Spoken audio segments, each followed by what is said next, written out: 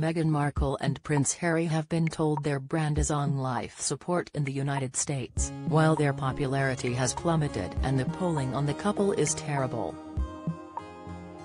The Sussexes have faced a backlash from many over recent months following several criticisms and claims they have made against the royal family.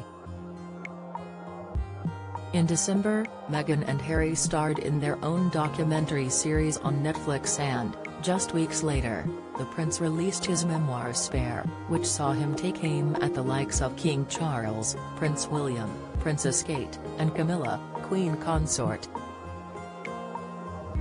Sky News Australia host Rita Panahi was speaking to Kenzie Schofield on her show, with the royal expert warning the couple's brand is facing a critical period. Ms. Panahi said, "We do know that their popularity has plummeted. The polling on the pair is terrible, for Prince Harry but particularly for Duchess Meghan because she is polling less than Prince Andrew, and that takes some doing. Obviously they want to repair their reputation, they want to have that standing that they once had. How will they achieve that? They must have some plans in place. They wouldn't just be sitting back and accepting this." Get the latest royal news straight to your phone by joining our WhatsApp community. Ms. Schofield replied, "I do think they are going to struggle to rebrand." She added, "Obviously they have to reinvent themselves, whether it's the TIG launching or Prince Harry becoming the face of some sort of mental health campaign. They have to change the direction of their brand because it is on life support here in the United States." Harry and Meghan have kept a relatively low profile since the launch of the Duke of Sussex tell-all memoir in January. Earlier this month, Buckingham Palace confirmed he will attend the coronation of King Charles III at Westminster Abbey on May 6, but that Meghan would remain at home in California.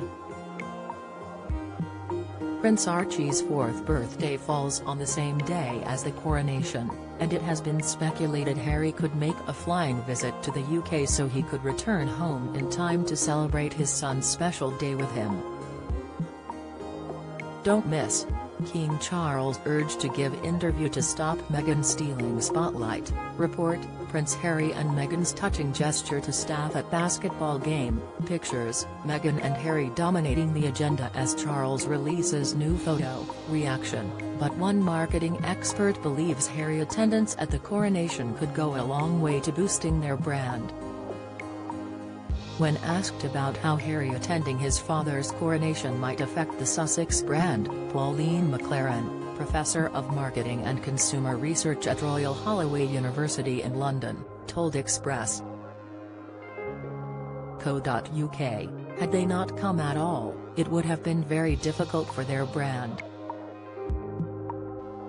Their whole brand is based on them being royals, and although they have been criticizing the royals, they also still want to keep their royal titles. They want their children to have them, and they are not saying they want to finish with royalty.